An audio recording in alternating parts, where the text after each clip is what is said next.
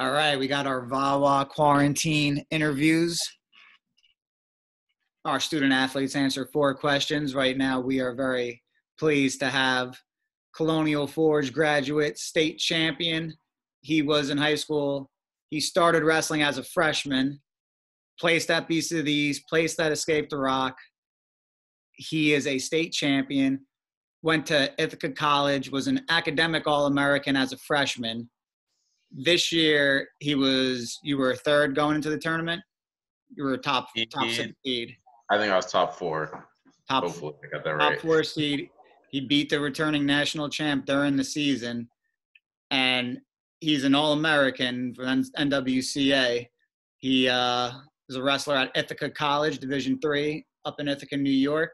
And this is Eze Chukwuezi. He is a exercise science major. It's going to be a junior, so for those of you out there who have connections, we're trying to get him back in the state of Virginia upon graduation. But Eze is going to answer the quarantine questions for the day. So here we go, Eze, you're up.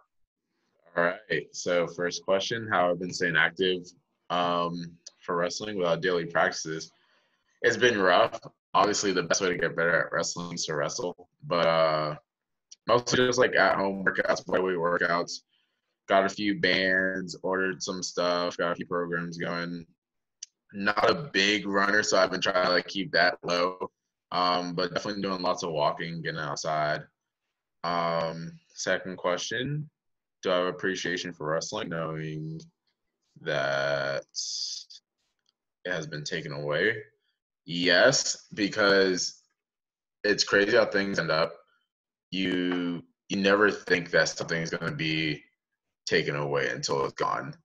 So, like, for example, we were already at nationals like a day before the tournament was supposed to start, and then all of a sudden, like, we can't wrestle anymore.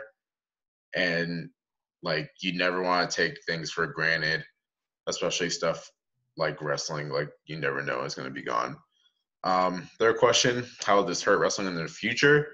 Wrestling is, like, the closest you can get to a contact sport. So during this time, it's going to be, like, weird going back into wrestling, especially because it is so much of a physical sport. So it'll be interesting to see how things like change within our sport, how practices are going to change, how soon we can get back to wrestling. So all of that will be pretty interesting. And the last question, could this help wrestling in the future?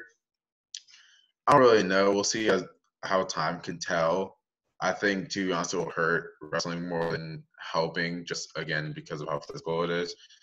But I don't know, maybe things might change afterwards. So, yeah, that's about it. All right. Nice job, Eze. Look forward to seeing you get back on the mat. Thank you.